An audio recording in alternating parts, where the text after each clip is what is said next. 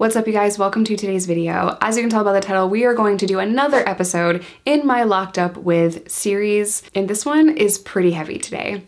If you guys are new here, hi, my name is Jess. I'm a person in long-term recovery that has served time in prison, and my entire crazy life story is in the description box down below. If you want to follow me on any other social media platform, TikTok, Instagram, Patreon, that's $2. It's only ever gonna be $2. All of that is linked down below, as well as my vlog channel, where you can see me doing vlog stuff, and my podcast. So there's a lot of stuff in the description box. I am also a proud partner with Groups Recover Together. They strongly lend on harm reduction, and they're an amazing team of people. I recently got to do a webinar with Groups, and I just love them so much. It was Jessica Kent Day.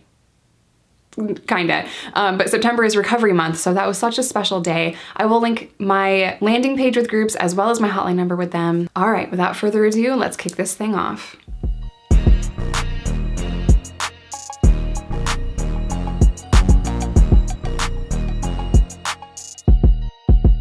So before I get into the video, I do just want to say here that it is so easy to judge another person based on their worst mistakes. And people in prison are often in there for the worst day of their life, or their worst mistakes, or they're victims of circumstance, or something bad has happened and they are there, they're taking responsibility for their actions, and that is what serving prison time literally is. It is standing in front of a judge saying, "Yes, Your Honor, I am guilty," and the judge sentencing you to what we in society deem as a fair punishment, which is a certain amount of time.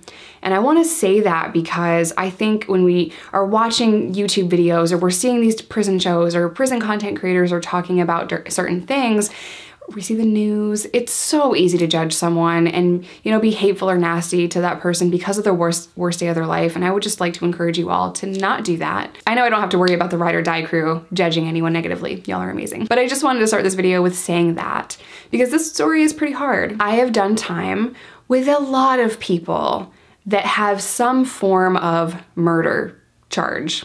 It was a weird way to say that, but anything from vehicular manslaughter, involuntary manslaughter, all the way up to capital murder. I have, met a wide range of people that were in prison for that. Maybe they were an accessory to murder, which means you were just there. Maybe they pulled the trigger.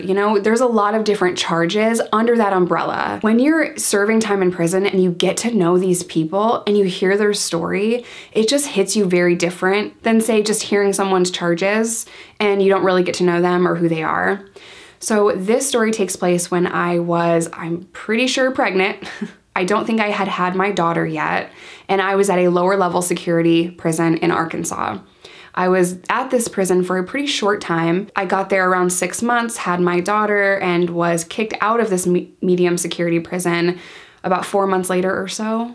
I might be a little bit off in my timeline. And then I was sent back to the maximum security prison because I had beat up a chomo. And there is a story on my channel somewhere about that. It's pretty old. Don't judge me. So I was locked up at this lower level security prison with this woman, but we were not in the same barracks. So I was in one barracks, she was in another. In prison, you go to commissary with your barracks. And I'm going somewhere with this, I promise.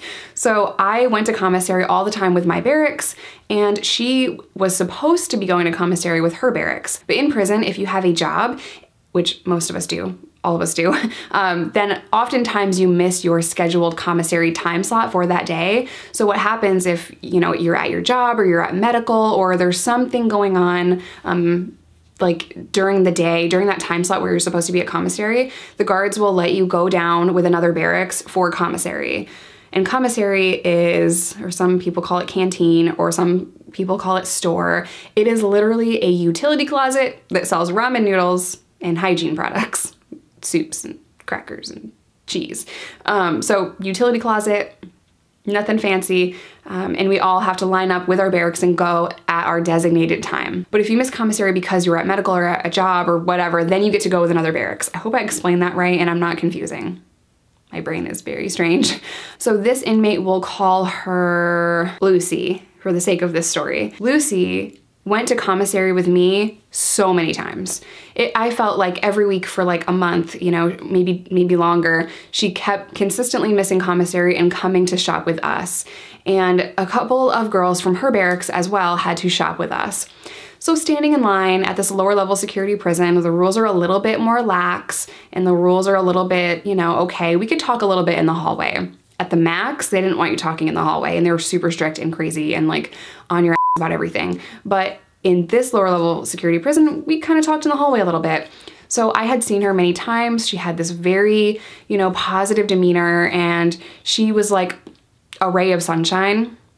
You know, just she'd kind of bounce around the compound and she just seemed like a really nice person, just really happy, really nice person, while at the same time, you could tell that she had a deep sadness. Like she was one of those people, like she'd smile and talk to you and she was super friendly and super nice, but at the same time, you could see this sadness in her, which most inmates have. You know, most inmates are dealing with really heavy things. We can only be cheerful for so long, and I could see that in her. And, you know, I started talking to her. And for whatever reason, I just asked, like, how much longer do you have? And the whole time I thought maybe she's in on some low-level thing, some low-level, like maybe drug crime like me. And we were about the same age. I think she was maybe a few years older than me. And she said, oh, I have about 8 years left. And I thought, dang, you have 8 years left? How long have you been here? And she said, you know, she had been there for a couple of years already. And, you know, I was just immediately kind of sad for her, but I didn't want to ask why she was there in that moment. And the line was moving and we couldn't really have like a deep conversation. So me saying hi to her in like these brief moments and these brief passings eventually led to me asking how much time she has left, but we couldn't like sit down and talk, right? So we are just kind of in the hallway trying to get our commissary and go back. So I'm like, okay, have a nice night. Like it was very brief interactions is what I'm saying. So I didn't see her again for a couple of weeks. And the whole time I was like, well, what the heck is she here for? Like 8 more years, dang. And I had felt bad, you know, that she had so much time left. And I thought, you know, I'm a short timer. In my opinion, 10 years and over, that's not a short timer. 7 years isn't a short time. 5, these are long sentences. But I, you know, knew that I was coming home in, at that point, what, like 18 months or something? So I thought about it for a while and I got curious because women are bored and we gossip and we're curious. So I just asked somebody one day, someone that had been there for a long time, another lifer, and I just said, hey, do you know why Lucy's here? And she said, yeah, Lucy's here for manslaughter. I'm like, oh man, what happened?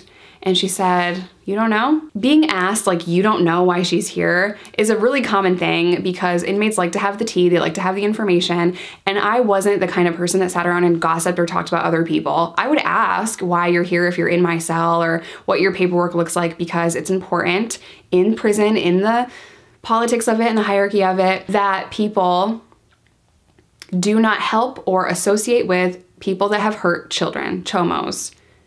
So, but I don't live with this person. I was just curious because we had, you know, talked and had like this little, you know, back and forth, and she was always super nice to me and I just really enjoyed like seeing her and saying hi to her.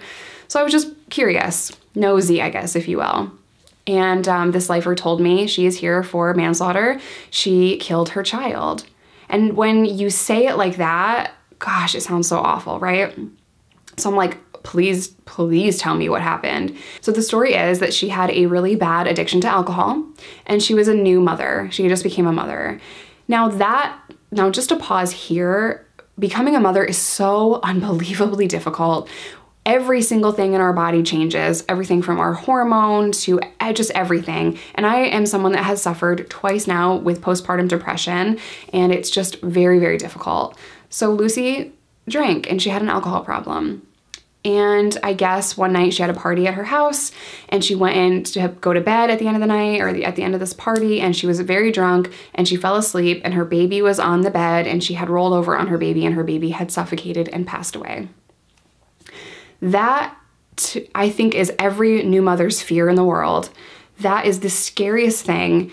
And just to pause the story here for a second, This happened with me with Riley. Riley is now 5 years old, but when Riley first came home from the hospital, she was crying constantly. She would never sleep or rest, and I was just so burnt out and so tired. I wasn't sleeping right. I was probably dehydrated. I had postpartum depression. I just could not get this baby to fall asleep. Well, one night I fell asleep with Riley in the bed, and I had her like kind of on my shoulder like this, and she was just asleep here. When I woke up, Riley was down by my hip. I woke up in the middle of the night, like, what happened? Where's this baby? And she was all the way down by my hip. And for a second, I was terrified to reach down and grab her because I thought that I had just hurt her. I thought that she had just suffocated. So I immediately snatched her up and she was fine. She was just sleeping. And I thought, oh, thank God. Oh, it was such a scary moment for me. I just wanted to tell you that because I feel like this could happen to anyone with or without alcohol. You are just so exhausted when you have a baby. You are so exhausted. And if that baby is not sleeping and is just crying and has colic and screaming all the time, it wears on you and it's so hard.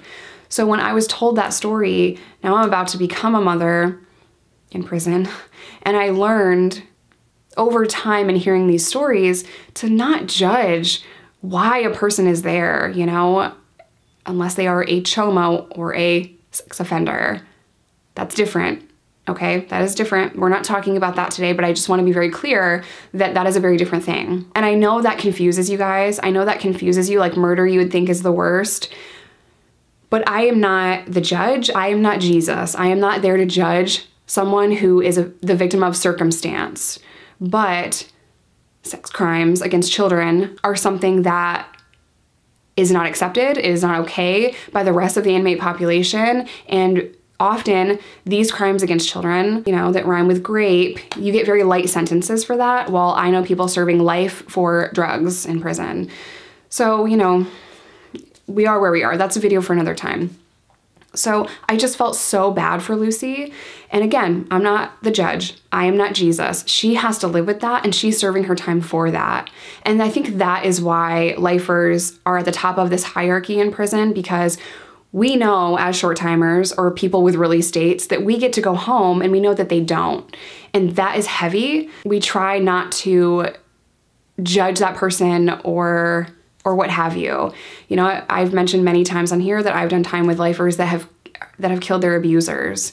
So this is a very tough anomaly for me because we don't associate with people that have hurt children, but this is a very unfortunate circumstance where I do believe that it was an accident and it was just awful. I can't imagine the weight of that, of her knowing, you know, what had happened, and she has to live with that, like I said, for the rest of her life. And man, how awful. That was just my worst nightmare as a new mother. I want to end this video by saying something that someone had said to me in the comments, like I think last week or so. I'm pretty tough on Orange is the New Black when I talk to you guys about it. You know, the cast was very diverse and the first season was okay. But I'm pretty rough in my criticism of that show. Someone said to me in the comments, and I wish I screenshotted it so I could show you because it was such a great comment. They said, Orange is the New Black allowed people to see inmates as they are and see their story, and oftentimes they are victims of circumstance or it's so hard to get out of prison, and Orange is the New Black helped other people see that not everyone in prison is evil, that these are human beings with real lives and real stories and they have just made mistakes. And that comment is probably going to stay with me forever. So if you commented that, thank you so much for telling me that. I don't know why it's taken me so long to realize that, because in my mind, I'm like, well, that's not real. That's not real. But that comment is so true. Inmates are just human beings that made a mistake, and now they're serving their sentence and they're serving their times for that mistake. I'm gonna end today's video here. As always, I love you guys. Stay safe, stay in recovery, try not to judge people for their worst mistake, and I will see you all in my next one.